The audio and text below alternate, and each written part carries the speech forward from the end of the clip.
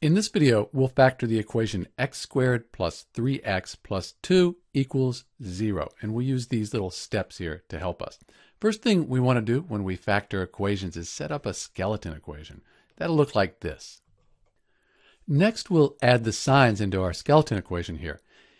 If both of these here are positive, then we'll use this format here. So we'll put a plus here and a plus here.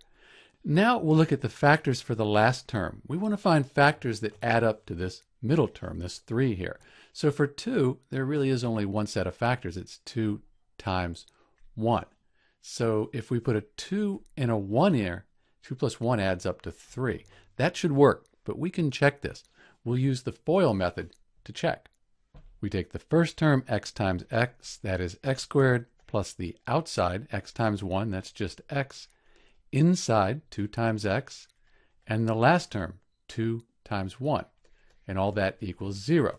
So if we look at this middle bit here, x plus 2x, that's 3x. So x squared plus 3x plus 2 equals 0. Same thing we have up here. Let's figure out the roots for each one of these now.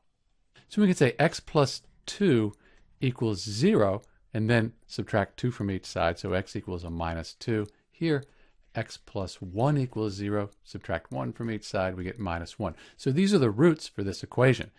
We can check this if we put a minus 2 in for x, and we do the math here, all of this will equal 0. Likewise, if we put a minus 1 in for x here, that'll equal 0 too. So that's how we know we have the right answers here.